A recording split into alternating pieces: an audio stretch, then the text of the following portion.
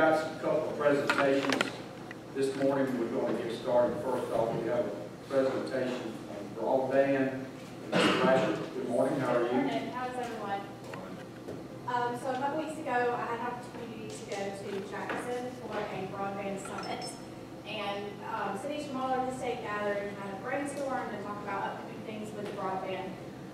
You're going to show us me.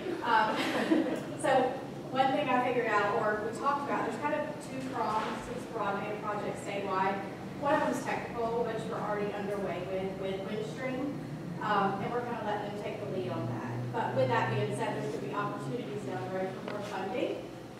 So we're going to kind of take the next 8 months and explore those opportunities. Part of that's going to be passing a broadband ordinance that Elliot already has and that we're going over.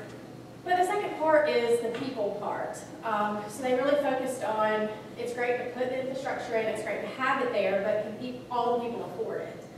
So I got with Ms. Barwick, and there's actually a program called ACP. It's the Affordable Connectivity Program offered by the FCC. So we're going to do a launch of that here. It doesn't cost us anything, but it will give citizens who qualify an opportunity to get reduced rate internet service, so that when Windstream does complete that they know that those options are out there so that they have access to more affordable internet. So that was kind of the main point of this today.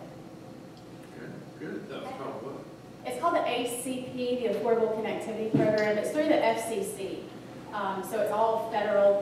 So basically you have to have a certain income level to apply, SSI, Medicare, Medicaid, any sort of SNAP, WIC, but also any child that receives free or reduced lunch, their family automatically qualifies for that. And so part of that will be partnering with making sure all the schools have information and agency stuff.